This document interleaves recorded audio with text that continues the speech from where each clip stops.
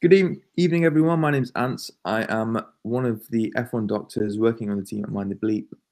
Today, I'm going to be giving you a lecture on breast surgery. Just before we start, though, just got a small note from the BMA. We've got Dan here who's joined us. I want to tell you a little bit about the BMA, which I'm sure a lot of you will be getting involved with once you qualify and start working next year. Perfect. Yeah, thanks. So yeah, I'll literally talk for a couple of minutes before you guys get going. It's obviously a very important time for the BMA and for you guys as a whole, juniors, I mean consultants, SAS doctors as well. So yeah, with the pay campaign, we're into a new year now. So this is technically the third calendar year this has been rumbling on for juniors. So yeah, just an important time to be members, especially with you guys becoming F1s. You know, it'll come very soon. So yeah, just something to think about for those watching live and also anyone watching this recorded. Yeah, if you wanted to join, you get a bit of a benefit of joining using this link that's on the screen. You get a £10 Amazon voucher, so it basically equals out your first 3 months of membership. So yeah, take advantage of it. Just use that QR code, and then I know it's a bit fidgety, but drop me an email after you've joined, and I'll get an Amazon voucher sent out to you. Yeah, simple as that, really. If you go online, there's no really incentive to join. We don't really do incentives that often, but yeah, so this is like a little secret thing for you guys. So yeah, join, get a £10 Amazon voucher. Yeah, cover membership for about 3 months. So it's like 3 months free. So it's £3.75 a month for final years, and that rolls through like a little bit into F1. So yeah, just a little bit about the BMA. I mean, I guess everyone knows what we do these days. It's so sort of everywhere and very much in the news, so you can't really confuse us anymore. We used to get a lot of confusion with what indemnity do. So people come up to me and say, "Oh, I'm part of the MDU. Is that the same thing?" So no, BMA is your union, so it's your trade union professional association. So you can be a member right now and sort of reap the benefits right now. I'll get onto it, but it's very important for what's going on at the moment in terms of the fact that if there is a pay offer that's put out by the government, I mean, the negotiations have been not been great so far, but we're pretty adamant this year things will sort of get sorted. I mean, it's been going on for so long. Anyway, if there's a pay offer that comes out, anyone who's a member in their final year and upwards will get to vote on that. So yeah, it's very important that you guys join and have your say, because this affects your pay for the next 15, 20 years or so. Not to mention the consultant stuff, but the consultant's vote is going on right now. So yeah, so we're the trade union for doctors and med students in the UK, so not just doctors but med students, and it's important knowing that we are only for doctors and med students. So obviously there's RCN for nurses, BMA is purely for doctors and med students, and yeah, you can see there's 191,000 members that we've got at the moment. So most of doctors and med students are members. So yeah, we're very strong, and that's why we're able to to be doing what we're doing right now and fighting for pay. So yeah, touched on this already. I mean, I won't go into massive detail on this because I'm sure everyone knows what's going on and everyone's aware of the strikes going on at the moment. Juniors have just had bit of a break over Christmas. Let's say we've had the biggest strike in NHS history just come to an end the other day, and yeah, like I said, it's important for you guys to be involved as of now. You can be members now, and you can get the benefits other than obviously the union side of things, which I'll go on to. But yeah, it's just important that you guys show sort of strong force coming in as the new F1s, and yeah, you'll have a say on it and any offers that put out. So yeah, a few of the other things that might help in terms of being a BMA member. I'm sure you guys all know about the BMA library. It's all sort of moved completely virtual now, but every single textbook you could possibly need is online on our bma.org.uk/library. You can access any book you could possibly need instantly. So yeah, check it out if you're already a member or if you're thinking of joining. BMJ Learning as well, you've got full access to that. You may get access to BMJ Learning through your med school, but this version of BMJ Learning is the complete version, so no paywalls or anything like that. You've got lots of revision tools on there, lots of online modules. So yeah, make the most of that. Clinical Key, don't know if you guys have ever used Clinical Key. essentially a point of care tool, so you can download the app, log in with your BMA login, and it will give you all sorts of sort of point of care videos and guidance, and you type in any condition, it'll bring up every single thing related to that, textbooks, journals, you could ever think of. So another great tool. As final year students, not a lot of people know this, but you're entitled to the BMJ, so the full doctor's version. So the subscription to that is included as being a final year member. So you get one BMJ through the post a week. So, I mean, even if you just divided the £3.75 between the 4 BMJs you get through the post every week, that's less than £1 delivered to your door, even if that's the only thing you use or read. So yeah, if you are already a member, just give us a call on our general number and say, yep, I'm in final year, I just want to opt in to get the BMJ. It is an opt-in thing, so if you know, we don't just start sending it out just in case sort of addresses aren't necessarily up to date. So yeah, do opt in if you're already a member and you want that. So just give us a call anytime. We've got a great wellbeing support service, completely unique of anything else that I know of, to be honest, because it has a peer support doctor service. So if you phone up, you can either speak to a counsellor or a peer support doctor, so someone who's been through similar situations to what you may have experienced. And obviously, if you've phoned us more than once, we'll try and make sure that you speak to the same person again.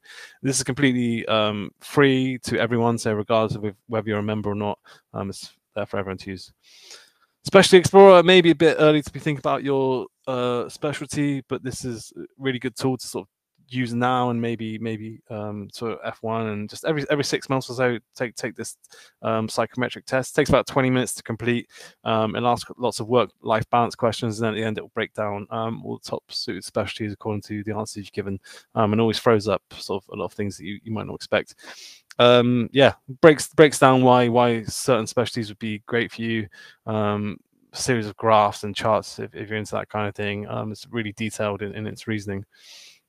Cool, that's it. Thank you for listening to my talk.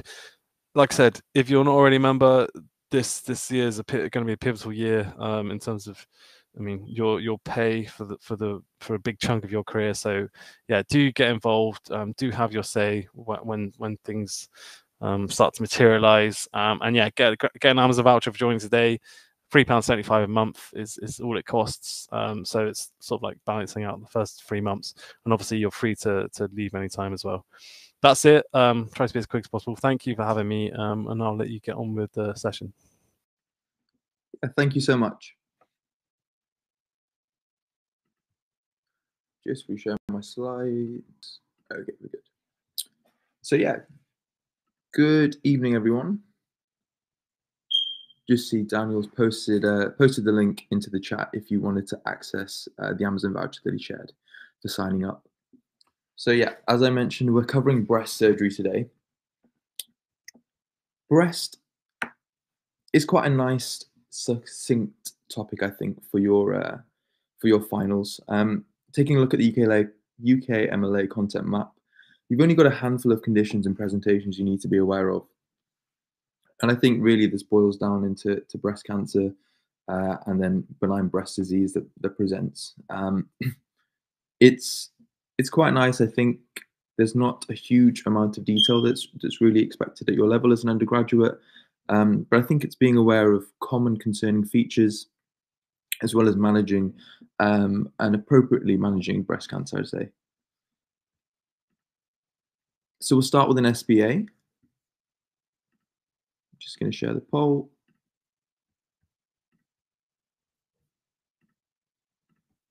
Okay. So a 47-year-old female is referred to the one-stop breast clinic by her GP following the discovery of a lump. Which of the following will be most likely undertaken?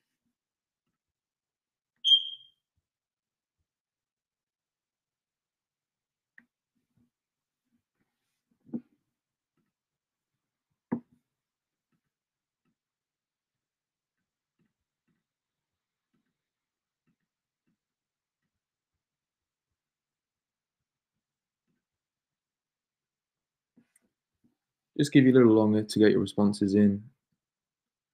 Got a bit of a split at the moment.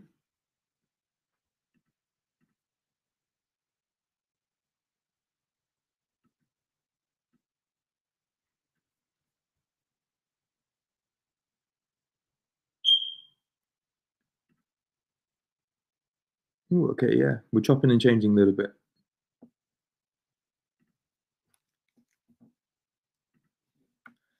Okay, so the answer was actually breast examination, mammogram, and then fine needle biopsy. So just about most of you put this one, but there was a little bit of a split, so we'll talk through it. Um, so in the one-stop breast clinic, I guess the best way you could think about it is you want three forms of evidence to reassure you that you're not dealing with breast cancer: clinical examination, imaging, so radiographic evidence, and then pathological evidence, so a biopsy, specimen sample. Um, Examination was a feature in all the answers, so we don't need to worry about that. Why mammogram as opposed to ultrasound in this case? Um, Ultrasound's not a wrong answer, so to speak, necessarily. The reason why mammogram is more important is because as we get older, our breast tissue becomes less dense. So on a mammogram, the lumps or inappropriate lesions are better visualized in less dense breasts. Ultrasounds are more useful in younger women, but unfortunately, if you were to do a mammogram in a very young woman with very dense breasts, you almost get a whiteout picture. I've got a slide, a couple slides along that will show you that. Um, so typically, this age range can sometimes be denoted as over the age of 40. I've known other centres might use different age cutoffs, but generally speaking, around the age of 40 or so, you probably opt for a mammogram as opposed to ultrasounding. The final component was the specimen taken. So different types of biopsies are undertaken at the one-stop clinic. The final biopsy is just using a needle and aspirating really the lump. This is something that can be done on the day in the clinic if deemed appropriate. Core biopsies are also done, although the correct answer didn't feature a core biopsy in this case. Um, Core biopsies require the use of an ultrasound. They're a little bit more invasive. It probably wouldn't be as accessible as doing the fine needle biopsy. It takes a little bit more time. Excisional biopsies was the red herring here. There's no real role for excisional biopsy in obtaining specimens for breast cancer. Excisional biopsies more so in the case that you could think of when you were, say, removing a suspicious skin lesion.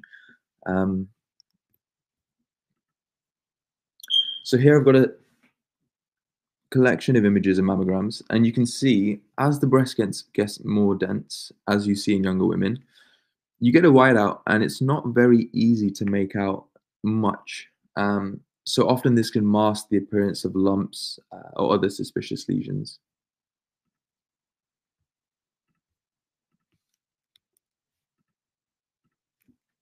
Okay, yeah. So the first topic we're going to talk about is breast cancer, which really is the bulk of what we're working with in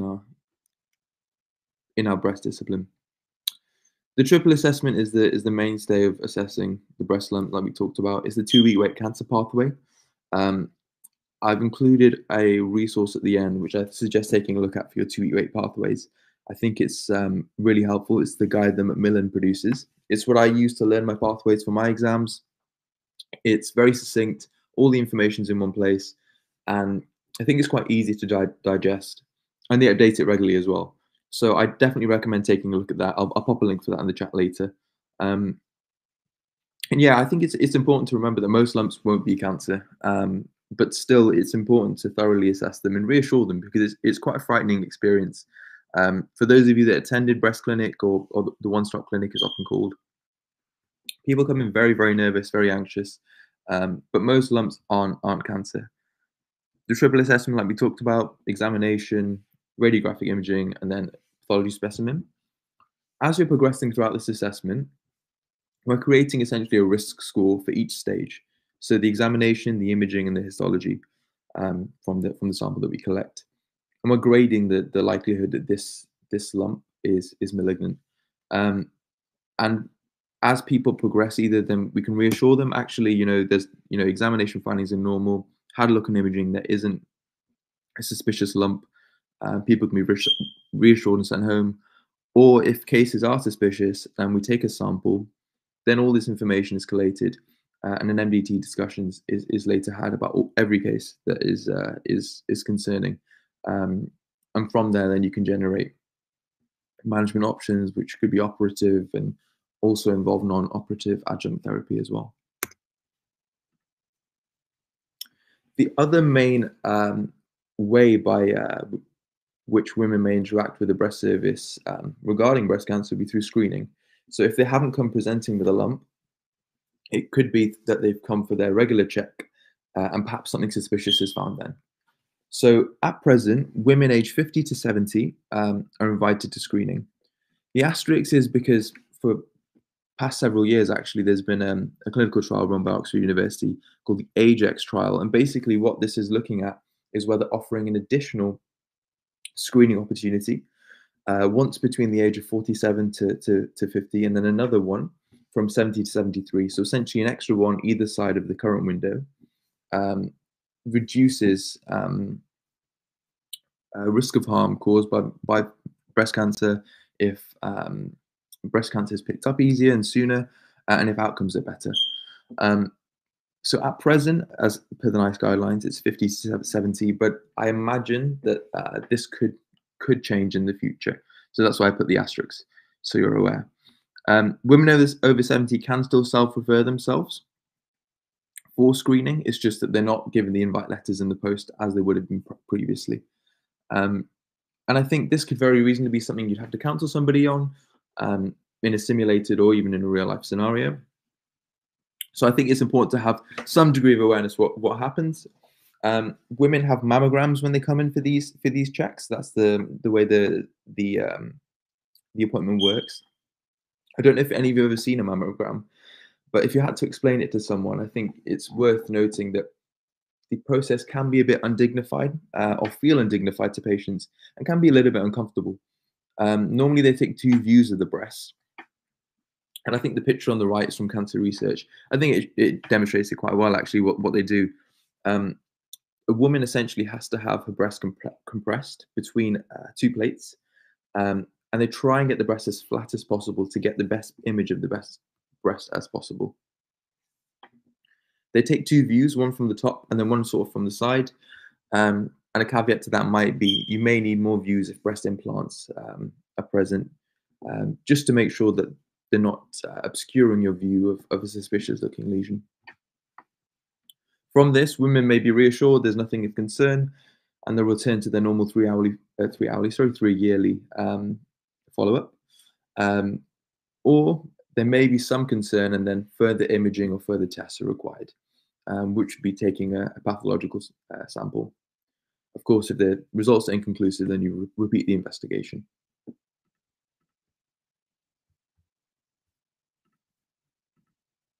Okay, so we've got another question. I'm just going to put the poll up.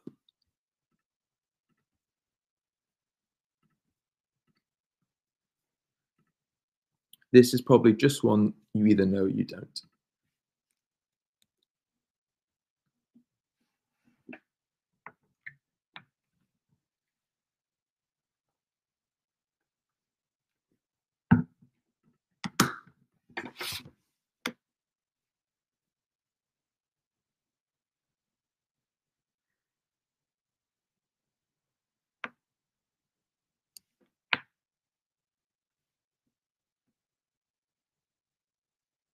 We've got a split so far.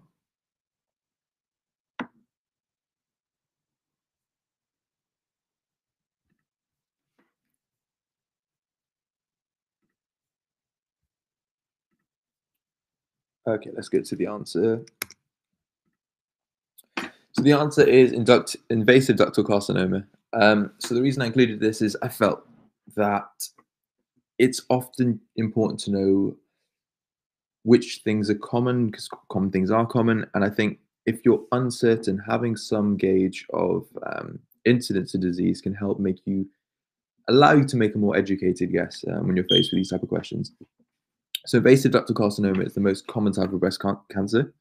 Invasive lobular carcinoma is the second most common type, and then ductal carcinoma in situ is the most common type of non-invasive breast cancer. The other 2 are actually very rare types of cancer. So I think if faced with a presentation in an SBA or a question, it would be unlikely to be one of those 2.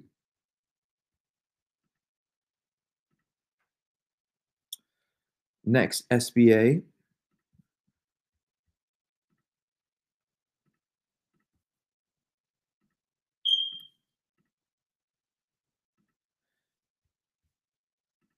So a patient is being counseled ahead of a mastectomy with axillary clearance. Which of these is not a recognized complication of the procedure?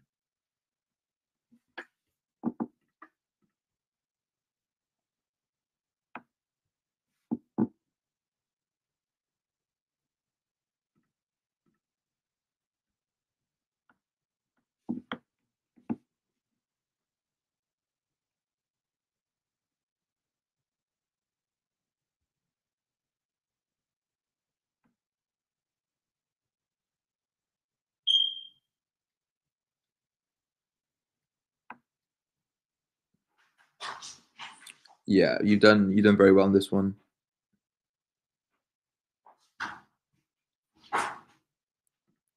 Nearly everyone got this one right. So yeah, so the answer is hypermobility in the ipsilateral shoulder. So just to run through them, winging of the scapula, that's due to long thoracic nerve injury. So the long thoracic nerve um, can be damaged in a mastectomy, and it's one of the responsibilities of the long thoracic nerve is innervating the serratus anterior, which is responsible for keeping the scapula tucked in against the thoracic wall. So winging of the scapula is definitely a complication that's possible. Numbness in the armpit, so the intercostobrachial nerve can be separated in the procedure. And unfortunately, that just results in paresthesia in the armpit. So it's a known complication. Lymphedema in the arm on the ipsilateral side, again, is very much possible. Axillary node clearance, I think, is almost self-explanatory. That removal of the axillary nodes impairs lymphatic fluid clearance, and as a result, you can develop lymphedema. Seromas are common, but actually often do resolve postoperatively. And what you're more so likely to get is stiffness and immobility in the arm um, following following surgery due to the long period of immobilization. So this may require some degree of physiotherapy to get people back mobilizing as per normal. So yeah, I think it was just worth mentioning and flushing over some of the gross anatomy, just so the cancer terminology makes sense to you. We talked a little bit about the ducts and ductal carcinoma in situ and invasive ductal carcinoma. And I think it's just worth noting the lobules and the ducts within the breast and having an understanding of disease progression from DCIS to invasive disease. Okay, so next SBA. So a 55-year-old female has diffuse lesions in her upper inner quadrant and upper outer quadrant of her left breast. What would be the most appropriate intervention? I'll just put the poll up.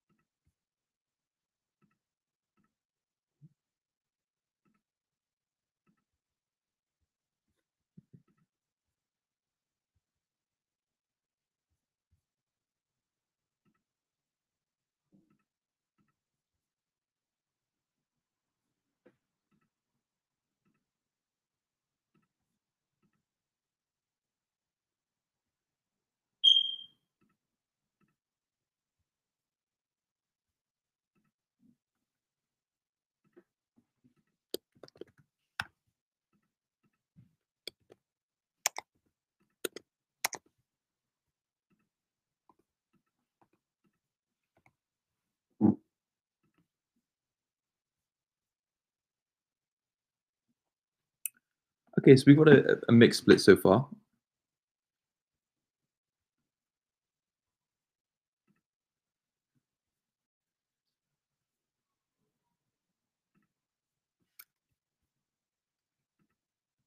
But yeah, a good chunk of you did really well on that one.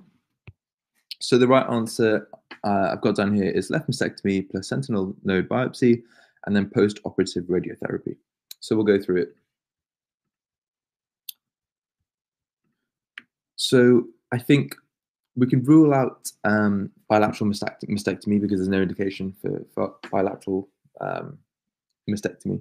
Bilateral mastectomy is performed actually prophylactically in some ladies, and I think it was popularized by Angela Jolie perhaps about a decade ago now, because she had prophylactic bilateral mastectomy. But it's really indicated in actually people that have known and diagnosed mutations associated with the disease. I won't talk too much into this because it's going to come up a little bit later. But there are very specific indications, I think, that would warrant a bilateral mastectomy. And the disease here is confined to the left breast, so we have no concerns about the right breast from the vignette attached. Left wide local excision would not be appropriate in this case because she has diffuse lesions.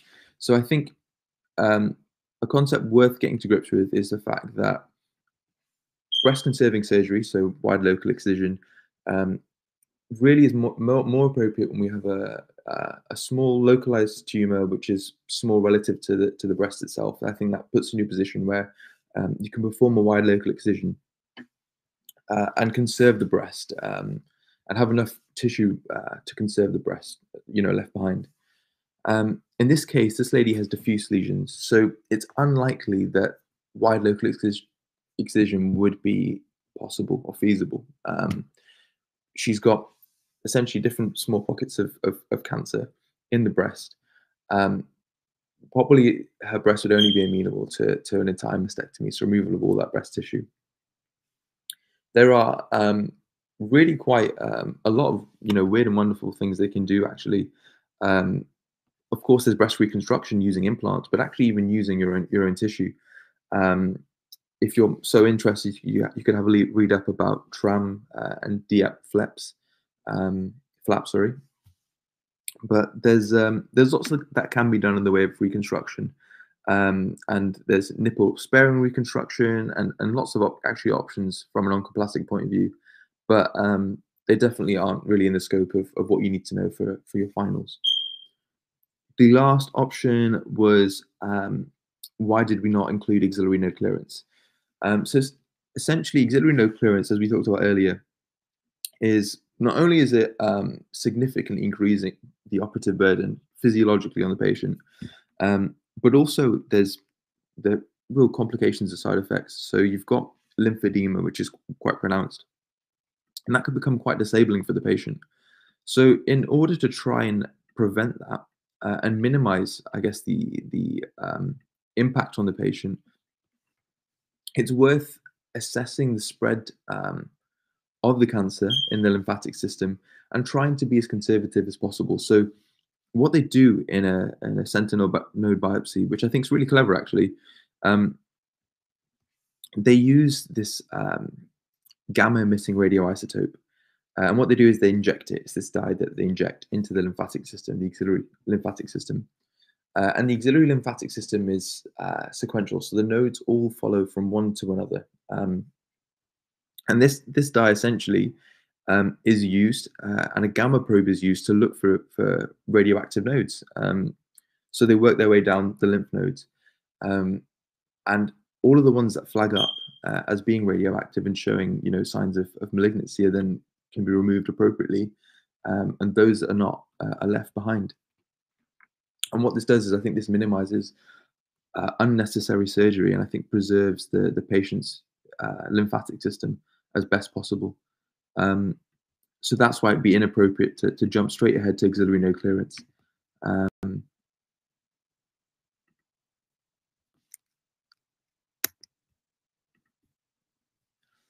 Okay, sure. So we have an Oscar scenario. A 45-year-old female presents your surgery with complaints of a new breast lump. What questions will you ask as part of the focus history? If you could pop into the chat any questions that you would like to ask this patient if she came to the GP surgery.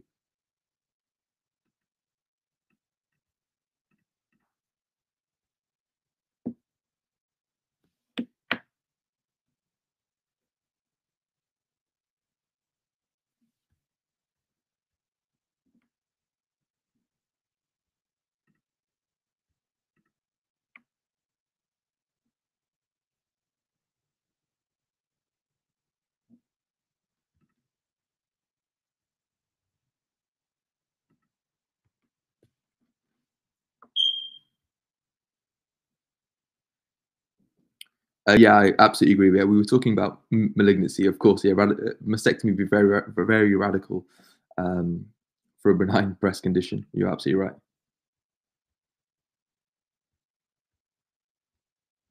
So, how's it going over time? Very good. Is it painful? Excellent. Whereabouts in breast? Skin changes. Skin changes. Very good. Very good. Very good.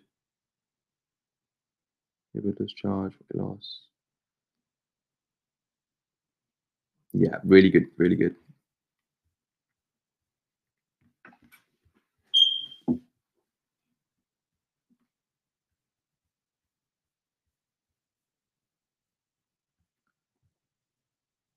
All excellent suggestions. All the red flag sort of symptoms we're all picking up on, as well as assessing the history of the lump as well.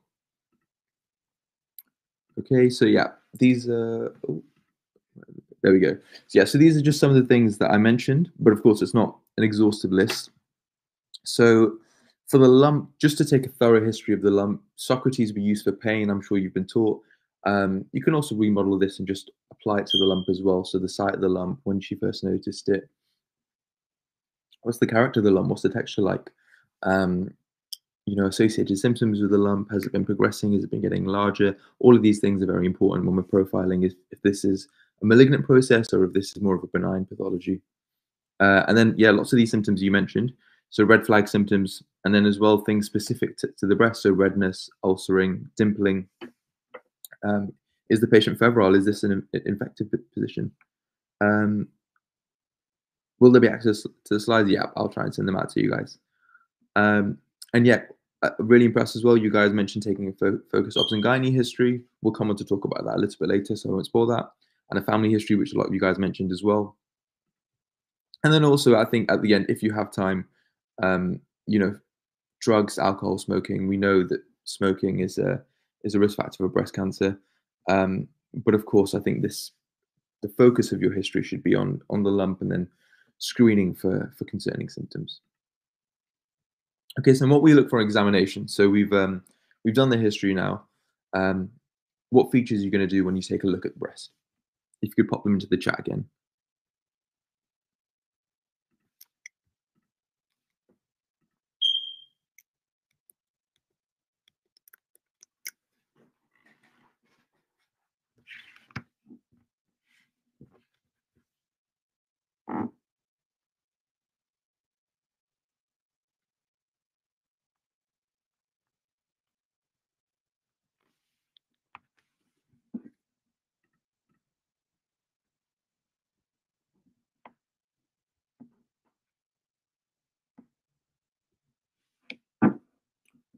Yeah, really good. How firm is the lump? Is it mobile? Is it tethered? Yeah. The size, the shape, the symmetry. Yeah, definitely. Palpate the axillary. Yep.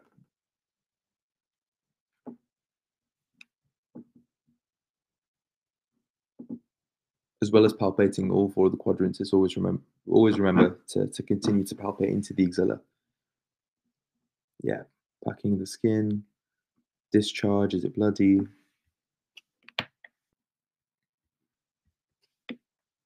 Check for the lumps. Yeah, absolutely.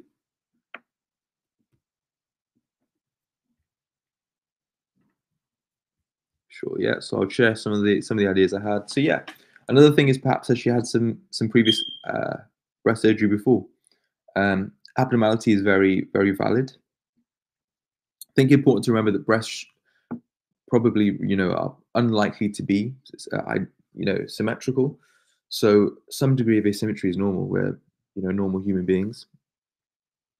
But I think if one breast say looks particularly engorged or erythematous, inflamed, or perhaps there's a visible lump. Often, lumps aren't visible, but perhaps the lump is visible. Then I think that would be more cause for concern. Masses, if there's a significant mass that's visible, inversion, discharge we talked about, and then we've got scaling, erythema, puckering. Per d'orange, I'll show you in the next slide. Attempt to express on the nipple, very good.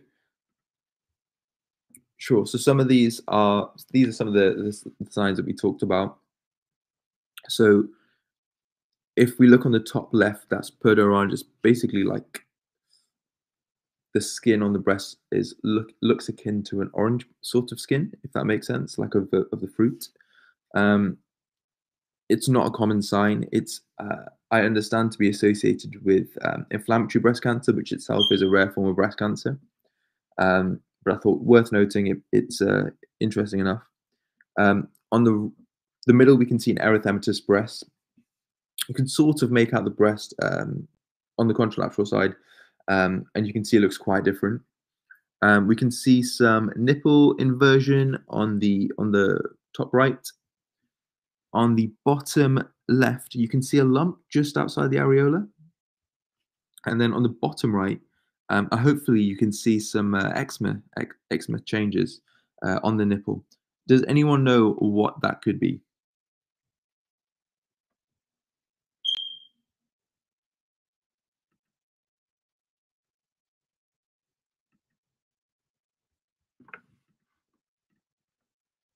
Yeah, it's Paget's. Yeah. The point just trying to make is that the eczema is starting right in the center of the nipple. So I think to simplify it crudely, what I've learned is that eczema starting on the center of the nipple, expanding outwards is more likely to be Paget's as opposed to some eczema changes of the breast. Okay, yeah. So I've got my feedback slide here, so you can complete this now. We can complete it at the end. But yeah, you'll get a certificate of attendance, which you can keep for your portfolios or your bits and bobs once you complete the feedback. I won't go on for it too much. We can give you a chance to do it at the end. Okay, we're back into another SBA. I'll just start the poll for you.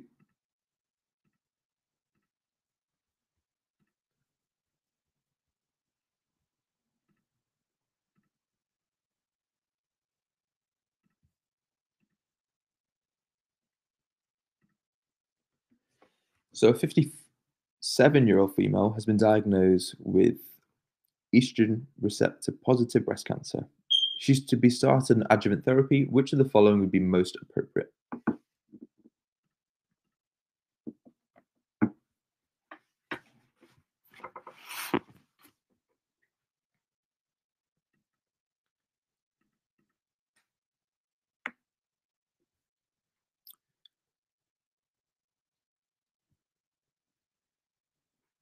Leah, that's a good question. We'll discuss it after.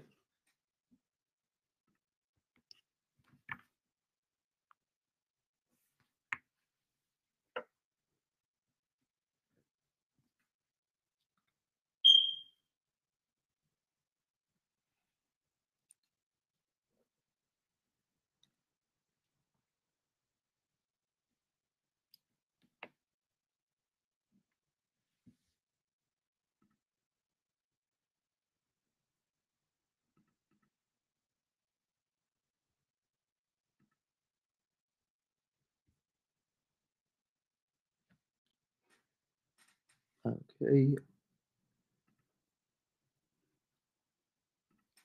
So yeah, you guys did very well. A little bit of split, but for the most part, we got there. So I'll just scratch off number one for you. It's a red herring. It's an antifungal agent. Nothing to do with breast cancer. The crux of the question really came down to the fact that this woman needed either number two or tamoxifen, which is a SERM. So letrozole is an aromatase inhibitor. As one of you guys carefully pointed out, is this woman menopausal or not? Therapy changes significantly post-menopause as opposed to peri or pre-menopausal women. So pre or perimenopausal women are still producing endogenous estrogen from their ovaries. Menopausal women stop being able to do this. So their mechanism of providing estrogen for their body is through aromatizing androgens. Androgens are either produced by the ovary still or by the adrenal glands. Unfortunately, I didn't tell you if this lady was strictly menopausal, which was just to try and make it a little bit more complicated. what I was hoping you'd go for is that this lady is 57. Mean age of menopause is around 50 years old.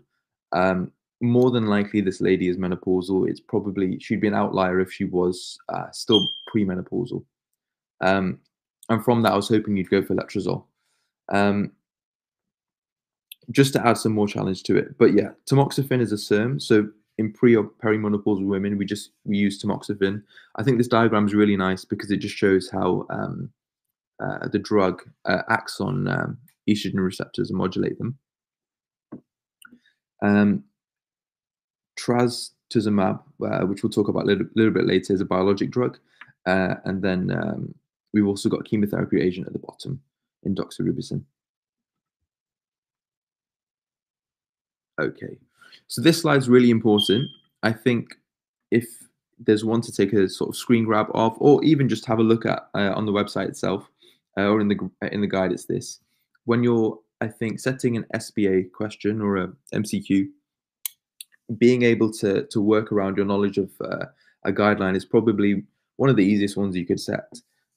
So having an in and out knowledge of this is and particularly the top part. When we talk about consideration of referrals, it makes it a little bit more challenging to set an appropriate question. But being able to set a question on a patient over the age of 30 having an unexplained breast lump is very easy and probably very likely. The other things to note are over 50-year-olds only require discharge, retraction, or other changes of concern in one nipple. So there's quite a low threshold to referral, I would say. But yeah, definitely know this in and out, this top portion here. Okay, so which of the following is not associated with increased risk of breast cancer?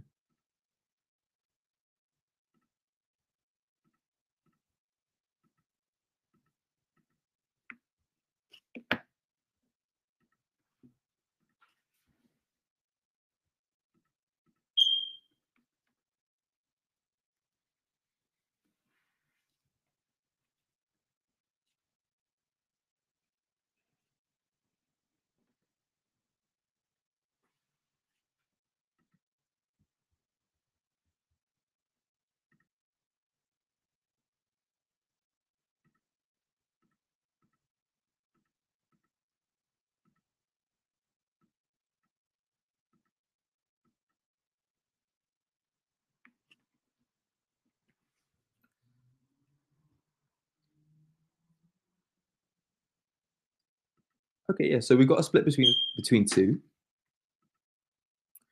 And the correct answer is BMI less than 18.5. So just to run through it, we've got a couple common themes. One is of increased hormonal exposure. So both progesterone-only pill and precocious puberty are both in there because of the increased hormonal burden that are associated with them. Progesterone-only pill, you're giving yourself exogenous progesterone. And then with precocious puberty, you've got more cycles, more menstrual cycles in your lifetime. So you're increasing that total lifetime dosage of your endogenous hormones.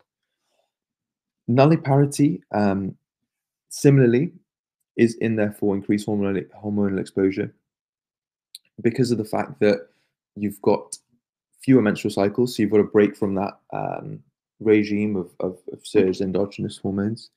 And interestingly, there's quite a lot of research that shows that early pregnancy, so specifically having a child young, actually causes a permanent decreased risk of breast cancer that's lifelong.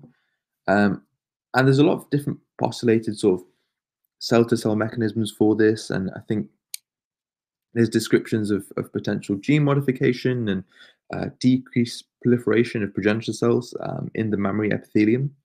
So it seems like there's probably more to it than just hormonal dosage. But I think it's an area that's still quite developing in research, and I don't think there's a thorough understanding as of yet. But there's a strong association in the literature. The other is BRCA1 mutation, which I'm sure you're familiar with, is the most significantly associated mutation with breast cancer. Others, of course, being BRCA2 and some others that might crop up a little bit later. And yeah, so BMI less than 18.5, which would make someone, clinically speaking, underweight.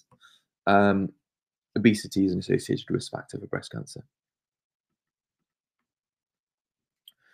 So we've got a 63-year-old woman. She started on Herceptin following the diagnosis of HER2 breast cancer. Which of the following side effects is the most important for her to be counseled on?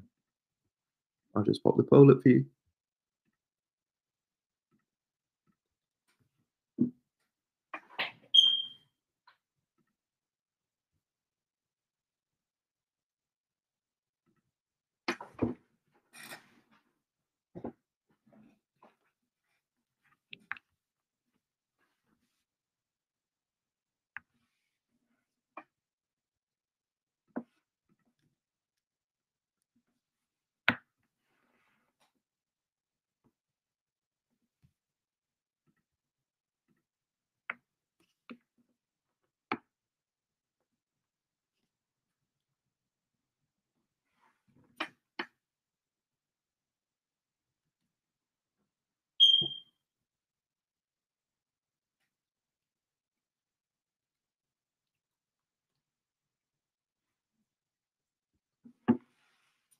Okay, so we got a little bit of a split.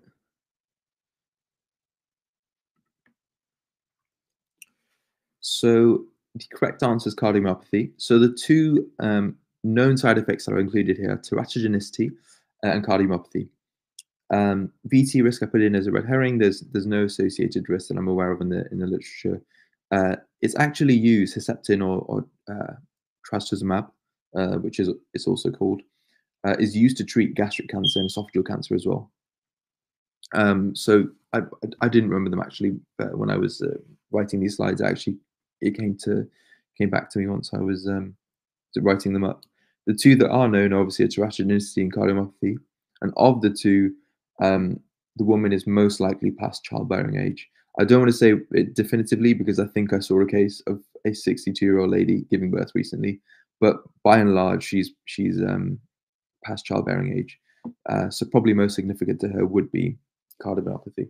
But yeah, both of those two answers are significant risks. Okay, I'll just put this one up.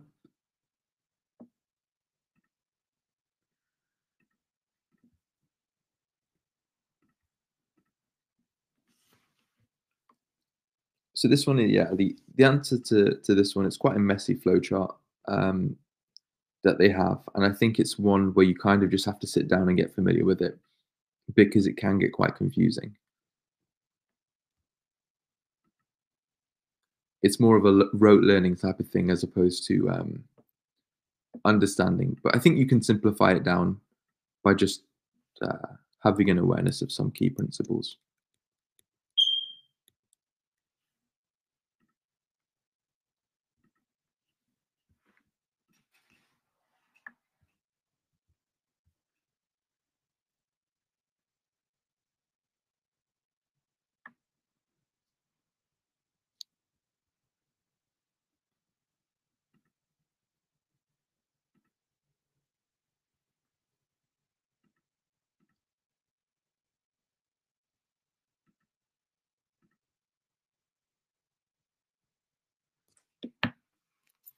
Okay, we've got a nice split across the board in this one.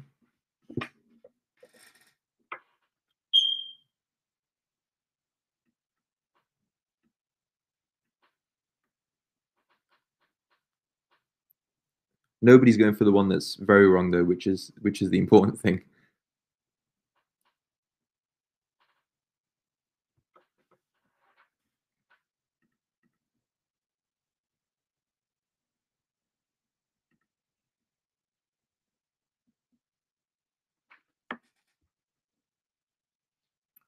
Okay, sure, let's discuss it. So, for which of the following would genetic testing be least indicated? And again, I think it's quite a mean question for me because I've said least indicated, so I'm asking you to flip the answers on their head. The caveat here is actually having a mother, so your first degree relative, diagnosed with breast cancer less than 40 warrants genetic testing. So it's really just being pernickety and writing the question around the rule. The TP53 gene is one of the significantly associated mutations, alongside BRCA1, BRCA2 we've discussed, and a host of others. Male breast cancer is alarming. It's very uncommon. 99% of cases of breast cancer are women. So it's one of the criteria that actually does warrant referral to secondary care.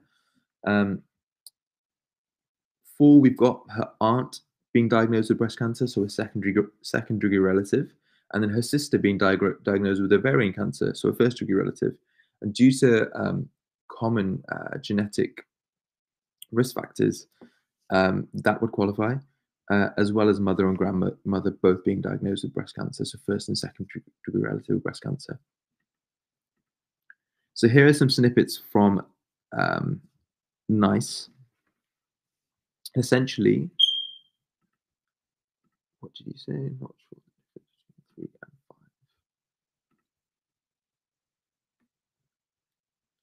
The difference between 3 and 5 is that in 3, it's just his mother that has breast cancer, so one first-degree relative, and that's over the age of 40. In 5, he's got both a first-degree and a second-degree relative.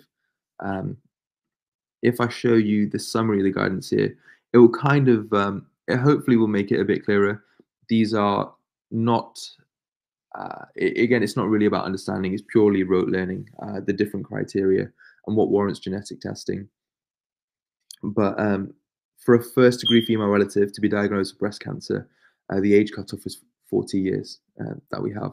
Again, I imagine in real life, in real practice, how much this is adhered to, probably would vary. But in terms of writing an SBA and writing a question, I think it'd probably be fair game to be that specific. Yes, yeah. Option 5 is any age.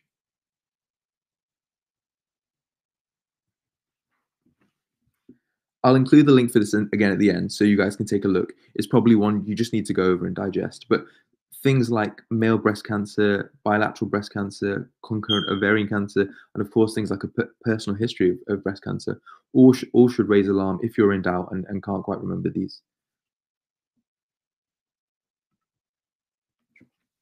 Okay, so pop this one up.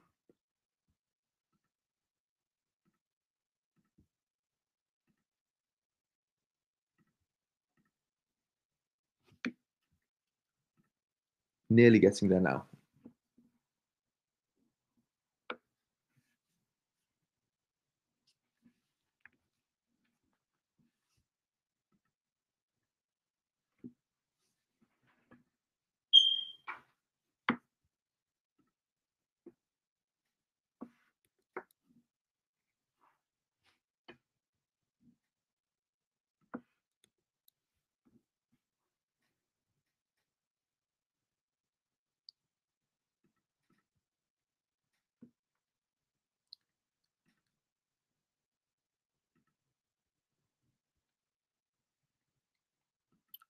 Yeah, everyone who's answered this has got this all wrapped up.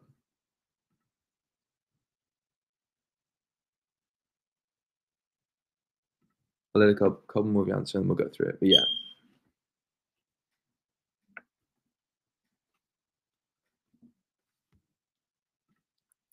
Since you've all got this right, does anyone want to just pop in what you think the vignette was alluding to?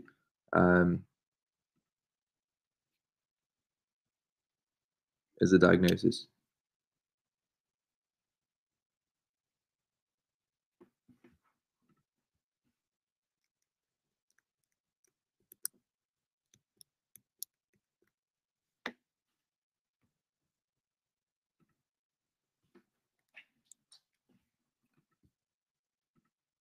Or we can just go through it. So what I was trying to get at here was fat necrosis of the breast. So fat necrosis is a condition. It's a benign condition that presents really what could be quite similar to a malignant lesion. You could have a firm, irregular lump, painless, and it could be quite concerning for a patient to discover it. I think the key thing to know is fat necrosis is associated with obesity. So I'm trying to paint a picture. This patient has got a metabolic syndrome, um, and then the factor is that it can be atraumatic, but it's often associated with minor trauma. So those are the two things I was getting at. She's a lady with a previous history of metabolic syndrome, um, and then you notice her ankle is booted up really, so she's had a tumble. Although this is a benign condition, it's transient. There's often, not any management that's undertaken. It's often just managed conservatively.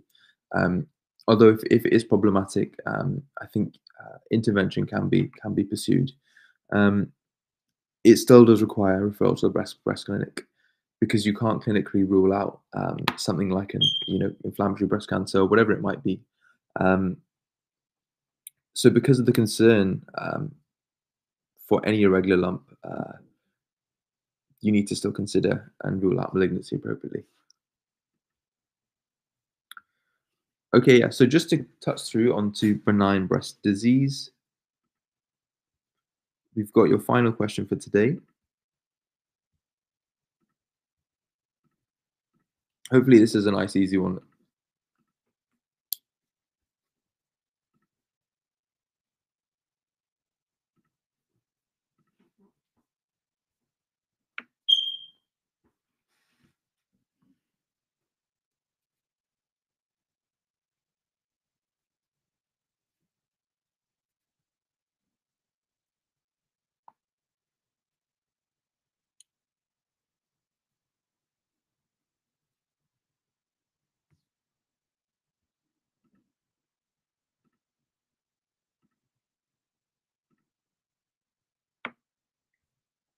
Awesome, yeah, everyone got it.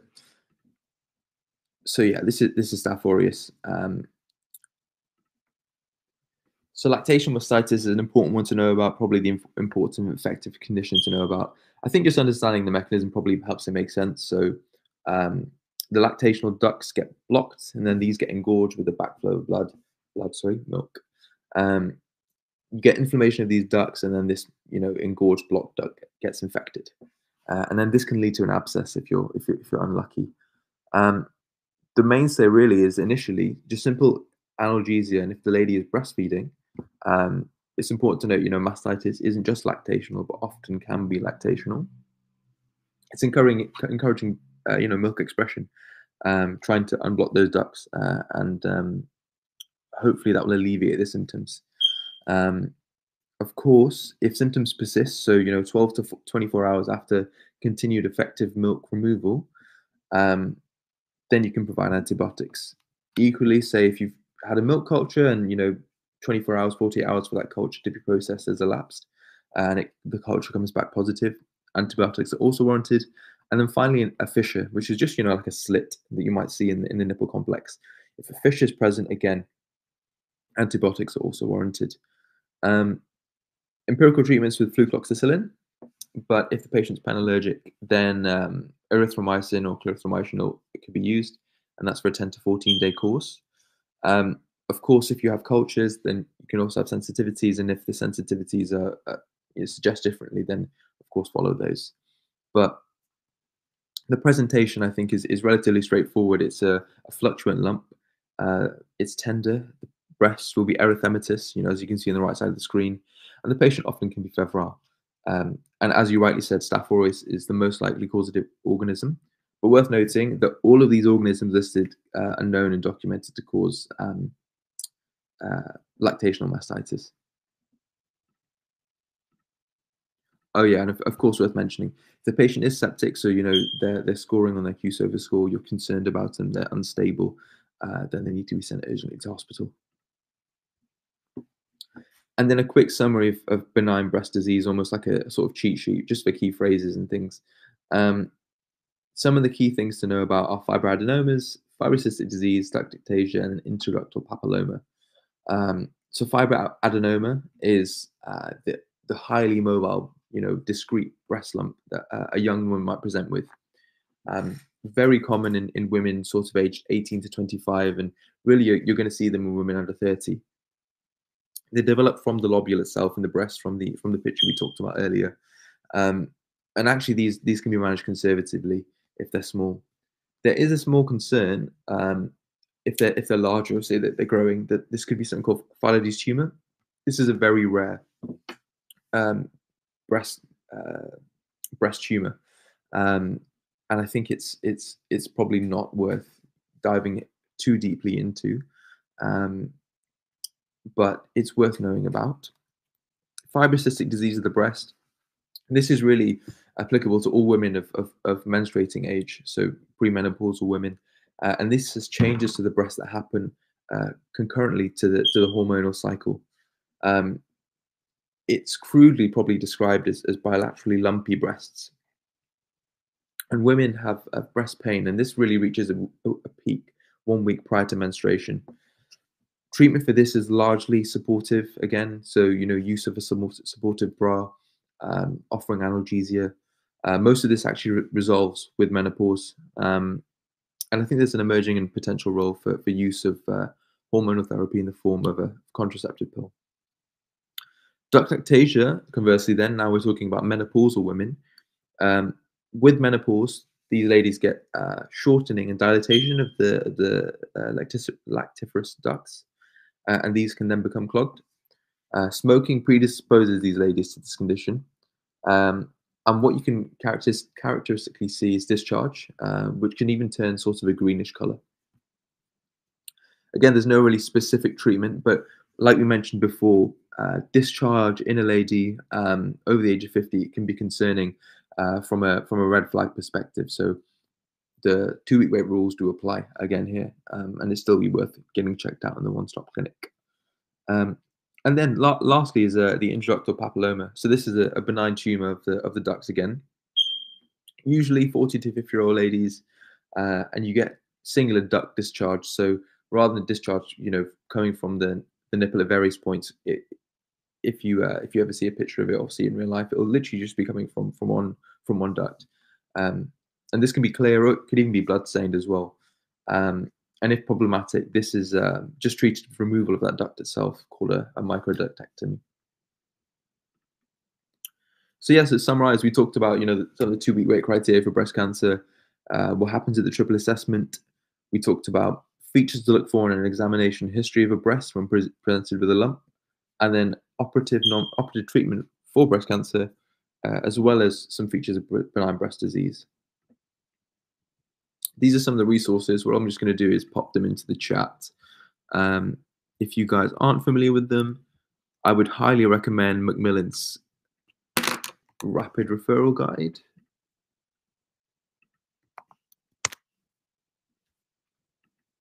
This is the segment on genetic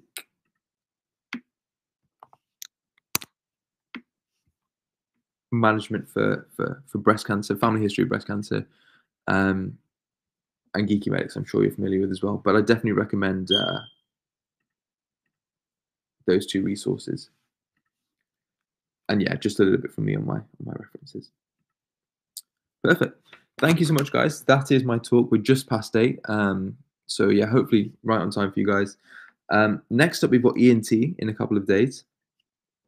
If you'd like to scan the feedback form, and yeah, once again, when you complete that, you'll get a certificate for your portfolios, and I'll pop it into the chat as well.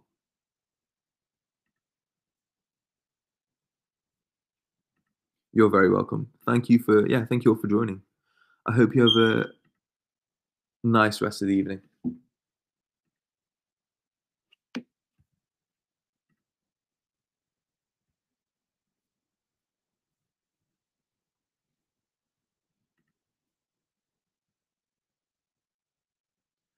Thank you, guys. Yeah, I'll end the call here. Good night, everyone.